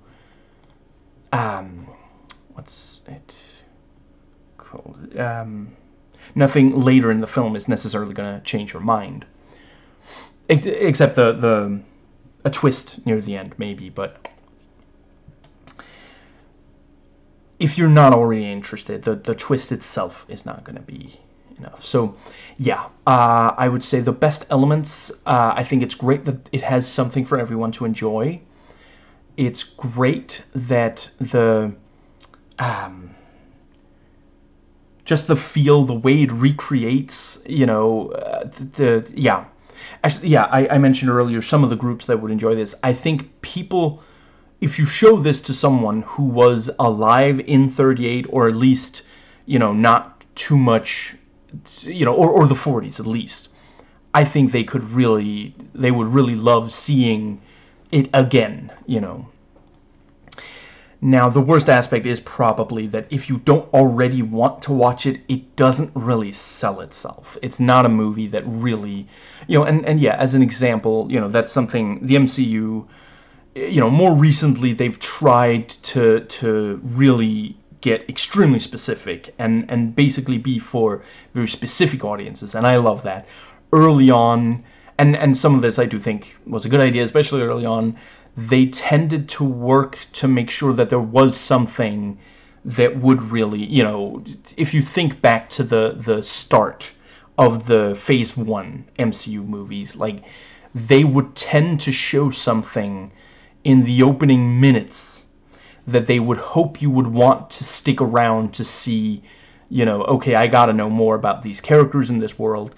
And this movie, like, if you aren't already into it, like, there's action very early on, but if you're not into the feel and the, it's not the kind of action scene that just, yeah, again, Batman 1989, the opening of that movie sells you on it. Like, if you don't want to watch more after the opening scene, like, you're just not in the audience group, basically. And the audience for it was huge at the time. Batman was very popular with teens who knew something beyond the old TV show. But yeah, so the worst thing, according to others, is the lack of chemistry between leads, which, yeah, I don't think, right, yeah, I don't think it's, I don't think the movie is worse for not being good at selling itself. I think it basically just came out at the wrong time, and that's, and I don't really agree that there's no chemistry between the leads. I do think if it were, yeah, if it's something you find is true of, you agree with that while watching it, yeah, it's definitely going to bother you. It's definitely going to be a problem for the movie. I was most worried that the kind of corny, cheesy thing would really bother me. I am not the biggest fan of the 1972 Superman movie, but that, yeah, I think what this has that doesn't. I'm not saying this is necessarily the better of the two movies. What this has that doesn't is that it recreates a period that I think was really, really fascinating. It's very interesting to see old Hollywood, such as, because like Hollywood, they, I mean, okay, 1938, they were making movies. It's not like right after film was invented, but they were making movies in a very different way than today, and I think there's stuff to really appreciate about that. So yeah, yeah, the movie is corny and cheesy, but if you get into it, it's not gonna bother you, in my opinion. And yeah, the thing I was most looking forward to about this movie was another Joe Johnston-helmed fantastic concept, especially a period piece. And yeah, the movie exceeded my expectations. I can hardly believe now that actually there was a time when I wasn't completely sold on watching this movie. That seems like a lifetime ago now, but yeah. And yeah, the trailers do give too much away, but they do also give you a good idea of what the movie is like. And if you can't stomach the original trailer, the modern trailer also gives you a good idea of what the movie's like. And the cover and poster don't give too much away and give you an okay idea of, yeah, if you look at the poster or cover, you are going to, like, it's either going to appeal to you or it isn't. And it has a very strong effect. Yeah, some people are going to look at it and think, that's ridiculous, I don't want to watch this. And yeah, some of us are going to be like, oh, they did the thing with the thing. Oh, wow, I got to see this. And yeah. And that's also, I think, if they made, if it was made today, especially if it was part of the MCU, they would definitely tone down aspects of the look. I mean, if you think about it, what is the Iron Man suit if not, a jetpack with more than just the jetpack, and they made sure that it looked really sleek. Like, if you look at the original comics art, actually, yeah, if you watch Iron Man 1, that bulky thing he walks in at some of the time, that's what it looked like in the original comics. You can Google, you don't have to take my word for it, Google it. And yeah, they wisely did not keep him in that for the entire movie, even though, yeah, that, you know, some movies do that kind of thing, and just, yeah. So when I searched here on YouTube, I found 8 clips, 5 trailers, including fan ones, 5 TV spots, 4 tributes, 13 review analysis. So yeah, not something hugely talked about, and I think it deserves more than that. Yeah, so on Rotten Tomatoes, this has a 66% on the tomato meter based on 65 reviews, 43 of them fresh, and a 65% audience score based on over 50,000 ratings. And the average critic rating was 6.20 out of 10, and the average user rating was 3.6 out of 5, and anything above 3.5 adds to the overall, you know, so yeah, 65% of the people who voted gave it 3.5 or higher. And the consensus, an action-packed, if anachronistic, anachronistic look back at pulp matinee serials, The Rocketeer may ring hollow with viewers expecting more than simple fun and gee-whiz special effects. But it is fresh, and on Metacritic, it has a score of 61 out of 100, based on 8 critic reviews, and 7.5 out of 10 from users based on 31 ratings. So, yeah, does vary some, and there's only 179 user reviews on IMDb. I read all of them. Normally I only read the top voted 100, but when there's that few. And yeah, so I think these are the top 100. Yeah, so the user reviews voted most useful. 1 is a 1 out of 10, 2 out of 10, 2 is a 3 out of 10. There's 8 4 out of 10s, 6 5s, 8 6s, 17 7s, 23 8s, 13 9s, and 23 10s. So that is fairly positive. You know, more people like the reviews that were positive than the ones that were not. And yeah, this won 1 award and was nominated for 6 total. So let's see, it was nominated for a Saturn Award for the 20th Anniversary Edition release, and it won the Saturn Award for Best Costumes. Yeah, that does make a lot of sense. And it was nominated for Saturn Award for Best Science Fiction Film, Best Supporting Actress for Jennifer Connelly, Best Special Effects, Ken Ralston and ILM. It was nominated for Hugo Awards, Best Dramatic Presentation, Joe Johnson, Danny Wilson, Paul DeMeo, and William Deere, and Dave Stevens. And it was nominated for a Satellite Award for the 20th Anniversary Blu-ray disc. And on IMDb, it has a 6.5 out of 10 based on 57,509 IMDb user votes. So 26.6 gave it 7, 25 gave it 6, 15 gave it 8, 12 gave it 5, 6.9 gave it 10, 5.7 gave it 9, 4.7 gave it 4, 2% gave it 3, and 1% gave it 2, 1.1% gave it 1. I gotta say, I cannot understand giving it anything less than a 5, really. Just the talent on display and how well, at least most of it, works. Now, right, that brings us to the special effects.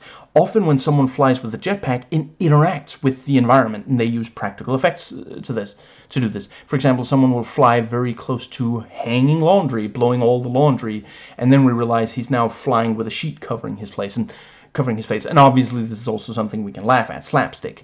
Thus, though the flying effects are not as convincing today, they don't just rely on the spectacle. And let's see.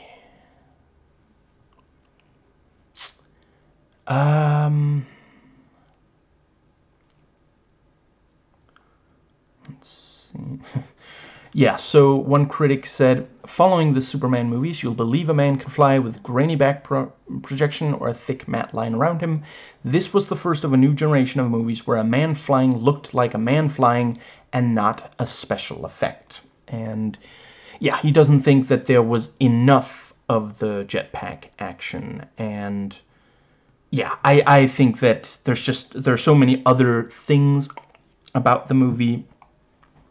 Like, I guess, let's say that you cut the cast in half. Not with a saw, I mean, you know, remove them from the movie, and not with a saw. Let's see, if the romance wasn't there, and if the art deco, if the costume weren't so good, then I would also be like, there's too little flying. But there's not much flying, for sure. And a lot of people are going to feel it's too little. And the movie was partially sold on him flying, so yeah. And yeah, you know, Terminator 2 came out the same year. Like, that movie, the effects are so much. Like, you can watch that movie today. I watched it recently since Avatar 2 just came out, and I watched any James Cameron that I have access to, you know.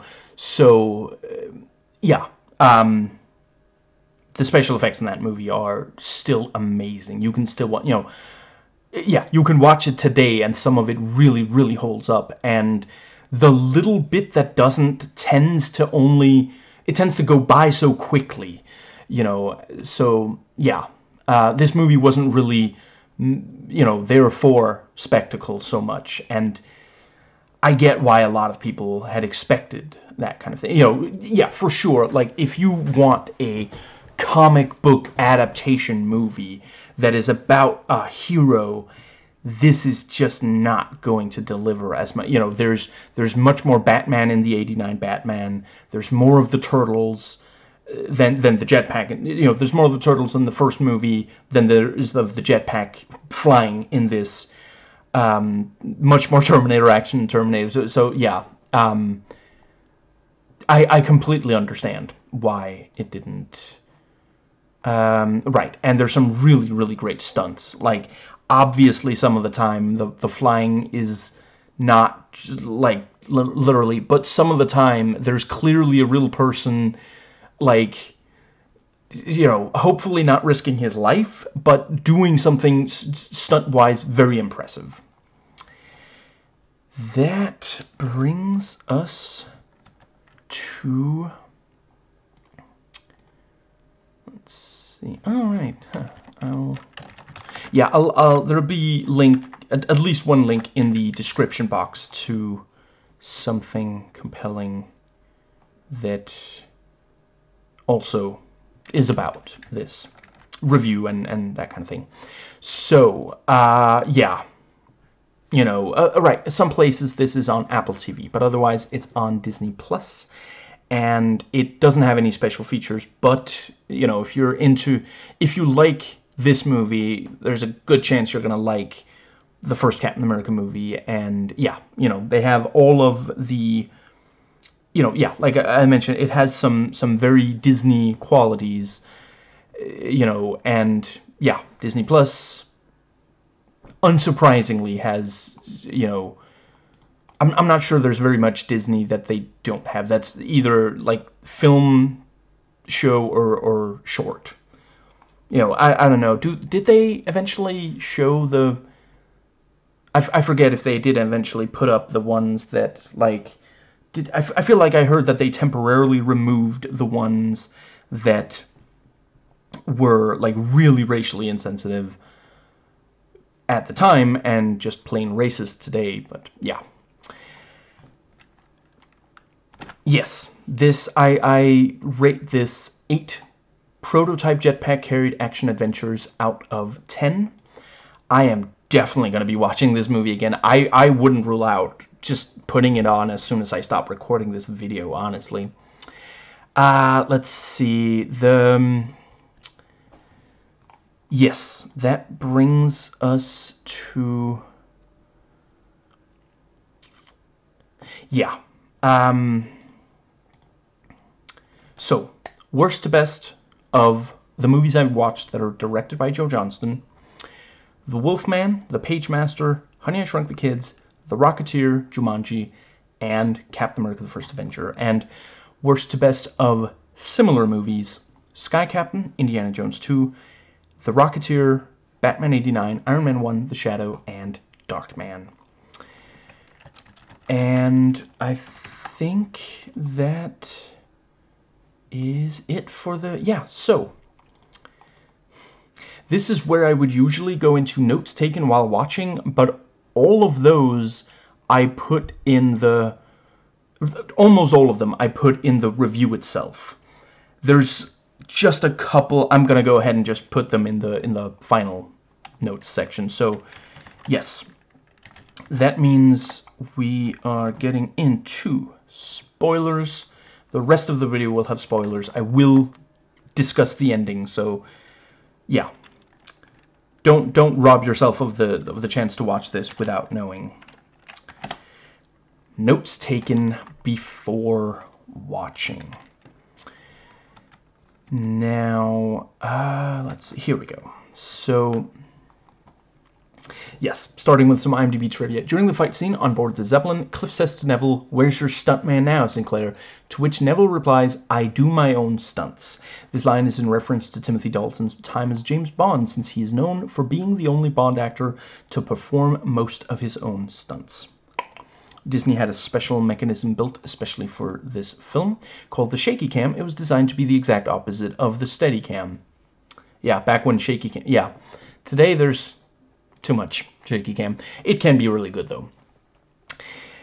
That is to introduce vibrations into the picture. This was used in the scenes filmed inside the Zeppelin to give the impression of the power of the engines. When the movie went to video, the effect didn't transfer too well and was therefore steadied.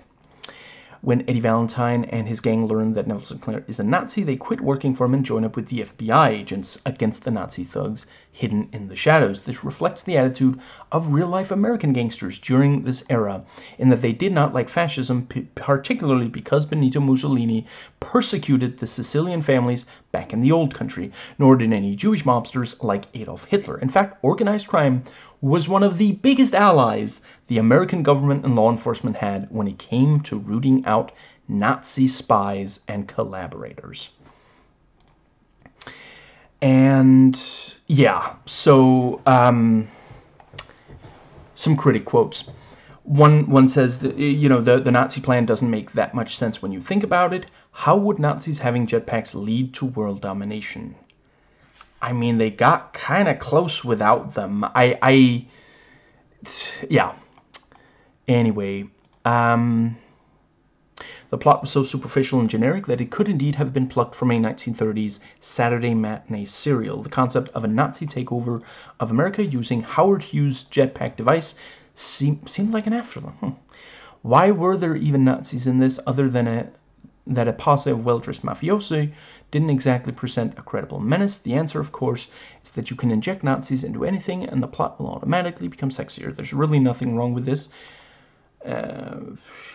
Yeah, Indiana Jones films and Disney's own Bedknobs and Broomsticks had also served up Nazis for a family audience. The problem here is that, unlike in other films, the Nazis here seem more like a spice than an essential ingredient. Even worse, we are never offered any justification for why a wealthy and personal actor like Neville Sinclair would ever be attracted to Nazi ideology. And yeah, I think they might have been worried that they didn't want to try to make a case for Nazism, and for sure, like throughout this movie, yeah, hoping that you already watched it as well. You know, yeah, Nazis are never presented as anything other than a threat, and they're definitely, what's the word, like othered. You know, I don't think a single line of German is actually subtitled into English. You know, and they betray each other, and they're just really unpleasant. Just, yeah. A lot of the movie is too child-friendly for adults, but the ending is too dark for kids. Today, heroes are damaged. Cliff isn't. For some, it's a bug. For others, a feature. And, yeah, I totally understand why people wouldn't. Yeah, and yeah, I think it works. Now, in real life, Errol Flynn was not a Nazi, but he did do some awful things, so... Yeah, I'm not hugely against yeah. Now, let's see. Yeah, so I appreciate that Jenny, you know, after she's captured, she doesn't manage to escape, but she does find out proof that I can't believe I'm blanking on his name.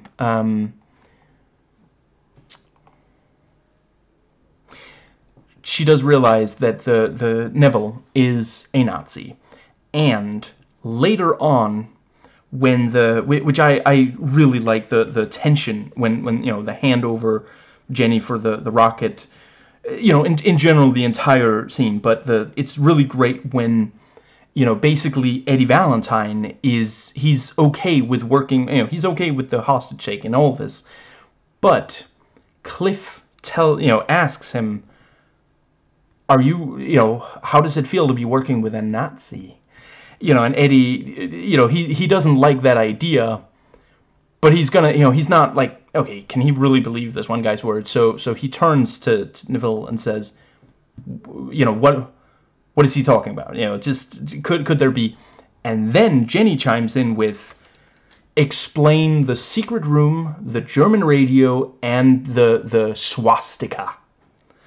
And, you know, it's like, okay, that's either 100% true, or she is one heck of that's incredible improvisation. Like, if she just heard Cliff say that Neville is actually a Nazi, and she just immediately, without any, like, without skipping a beat, just immediately, okay, secret room, not German radio, swastika.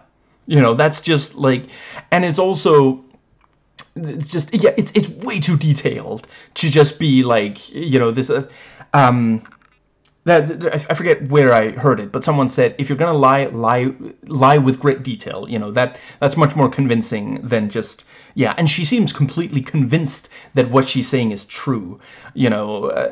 I guess I'm not sure if Eddie knows that she is an actress, but certainly, like, he's not going to recognize her. You know, she's not Garbo, so yeah. At the time, you know, it's possible that she will become a great actress later on, but yeah. So that was really great. So you know, it's not that there's nothing when oh right, I want to briefly, yeah. The first time we see Cliff and the first time we see Jenny, both of them are kissing their fingers and then putting their fingers on the lips of a picture they have of the other. And that tells us, you know, both that they care for each other and are thinking about each other a lot.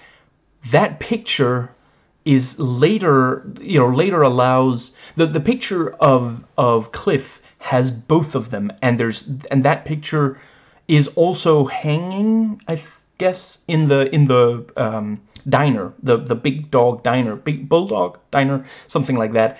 And that's how, you know, so one of the mafiosi is just about to really, you know, he basically realizes, oh, this is Cliff, we already have him, and then Cliff fights his way out.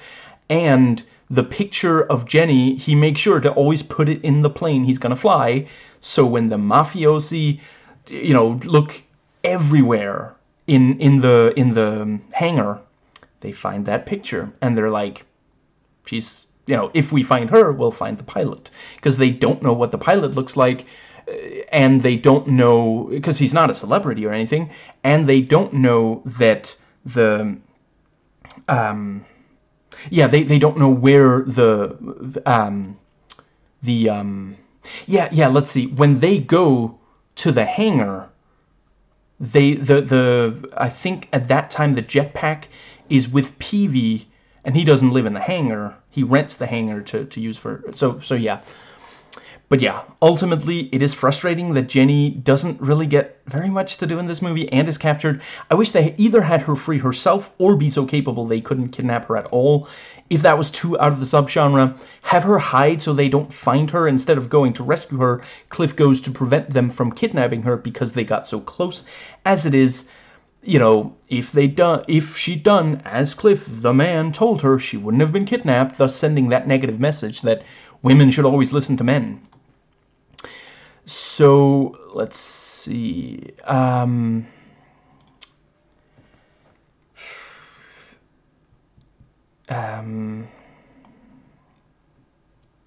Yeah, once again, I don't take any pleasure in speaking ill of the dead, unless, you know, a couple of weeks ago I did it for, let's see, I can't believe I'm blanking on his name. His name was, right, Rush Limbaugh. I did indeed very intentionally speak ill of Rush Limbaugh.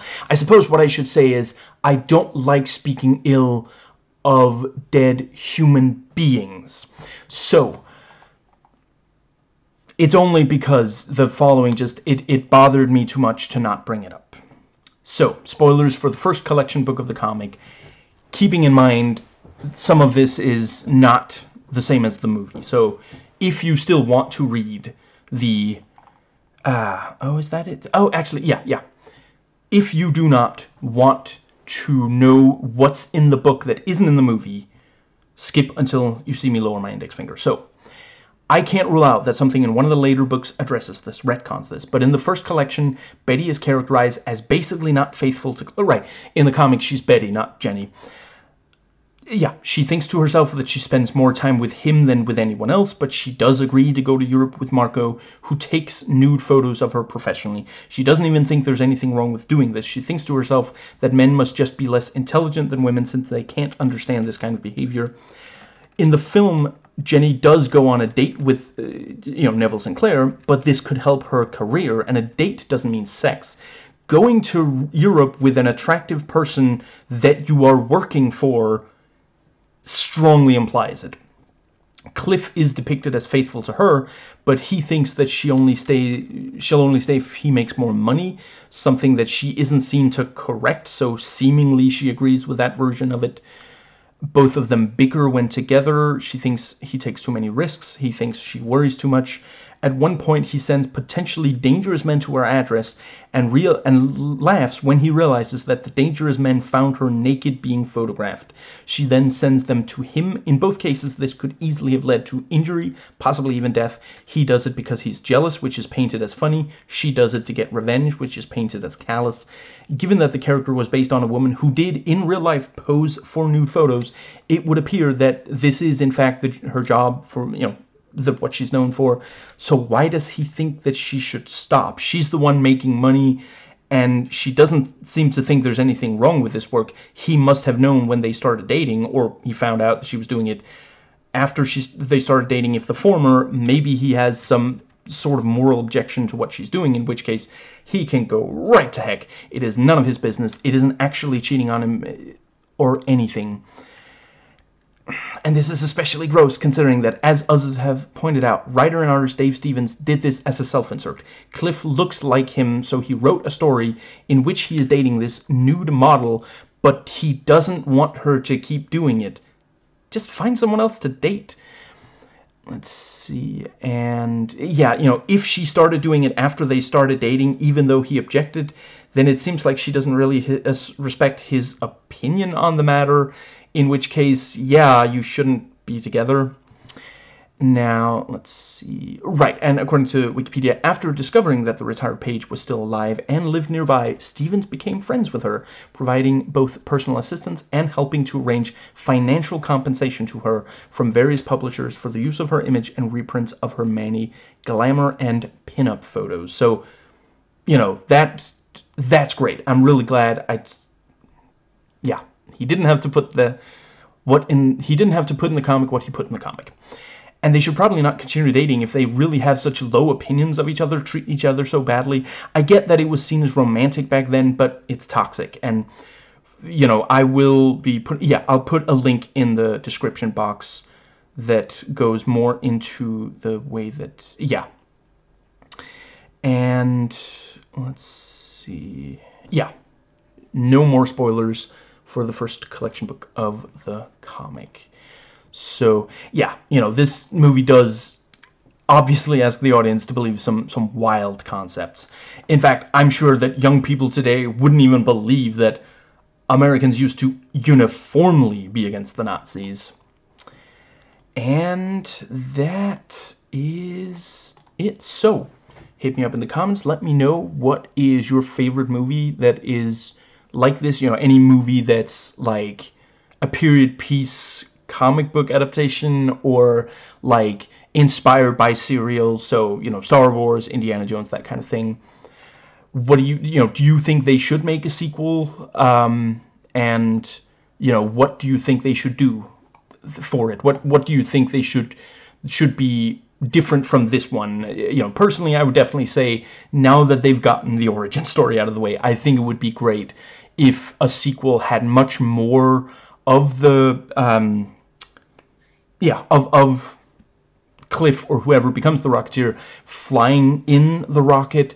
And I think it would be really cool if at least one of his enemies also had a piece of technology, because at the end of the day, you know, obviously we want to see Neville lose at the end of the movie because we know he's a Nazi, but he doesn't actually have, you know, he's on a Zeppelin and Cliff gets onto the Zeppelin by flying. But, you know, that's basically, other than that, the technology of the rocket wasn't, you know, it's a MacGuffin for them to fight over more than a tool for, you know, it's not used that much in a way that really, you know, he'll use it every so often to escape. He saves that other pilot, which is great. That's also, I want to very briefly, I like that, you know, the other pilot didn't mean to be the one to break it to Jenny that the plane is gone.